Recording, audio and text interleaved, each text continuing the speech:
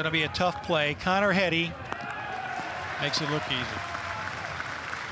Covered a lot of ground that time once the ball got past the mound. That's going to hang up. Ball's long enough for Richmond. Nope. Off the wall. Marcus Carson makes the turn into third with a triple, and the Wildcats lead it 2-0. Now that's going to chase home one, and it's a 3-0 Kentucky lead on the RBI ground out by Cole Cottom. That is high and deep, and off the wall. That's going to score 2, and the Wildcats lead it 5-1. But you can see how he can turn on it.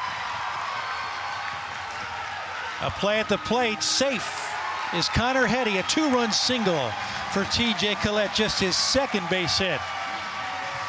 Zach Rex 1 for 3 tonight, 2 for 4 tonight. They're going to send Pompey the throw, and it's a 10-1 game. You hitters. Riley Mahan takes a base hit away from Brad Bolin, and there's one out.